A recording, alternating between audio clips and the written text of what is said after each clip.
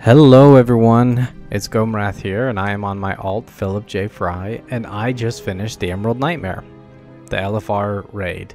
And what's awesome and significant about that is you can catch these pets, these dream whelplings, and they're all over the place.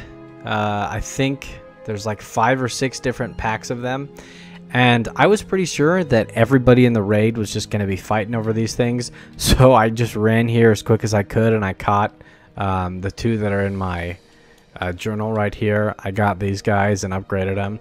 But, you know, either nobody cares about pet battles or everybody has them because nobody stayed and, you know, looked for them. Because they're all over the place in here. And what's cool is these guys are unique to the raid. This is the only place you can get them. And it's really easy because all you have to do is beat the last boss in LFR. I think you need an item level of 830 to get in. But maybe, yeah, I think it's 830 that you have to be. But these guys are super cool. They've got a really awesome moveset.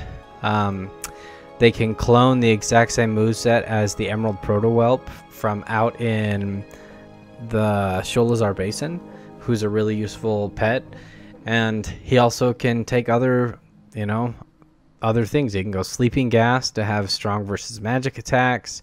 He can throw in Toxic Skin and Healing Flame, and these are abilities that the Emerald Proto-Whelp does not have. So when capturing this guy, I would definitely recommend the Power breed. I also picked up a Power Speed breed. I mean, he's still not that fast, but he is 31 faster than just his Power breed. So, you know, maybe sometime I'd want that. But I didn't even pick up a Power Balance breed just because Power Balance is just garbage all the way around. It's nothing to write home about, nothing special. Alright, that does it for the Emerald Whelpling. If you found this video helpful, a like rating is always appreciated.